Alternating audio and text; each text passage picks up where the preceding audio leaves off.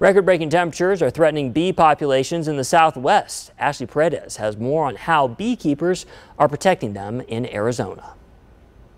If you look really close, you can see her tongue. Just like any living creature, bees can only tolerate so much heat, especially in Arizona, and record-breaking conditions. This is sugar water.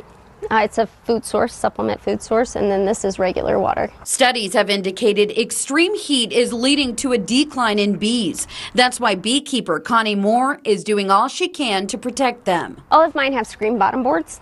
Allows for lots of airflow. They'll use a gallon of water a day sometimes, if not more. Yeah, just trying to cool, and not consuming it, but cooling off the hive and all that stuff. She is the owner of Honey Hive Farms in Peoria, where right now she is taking some of her bigger colonies and making them smaller, placing them in shaded areas. We pulled bees off and basically made what we call nukes, a nucleus baby colony.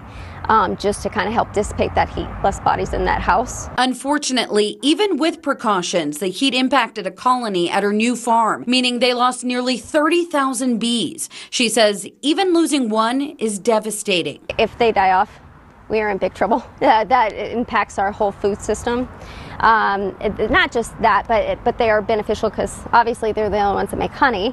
Honey is used not just for consumption, but it's also used for sometimes wound care. But there are things you can do to help. The best way to keep bees cool is to leave out a bucket of water for them and put it in the same location. That way they know where to go. It's also helpful if you use a floating device, place it inside the water. That way if they fall in, they're able to climb back out.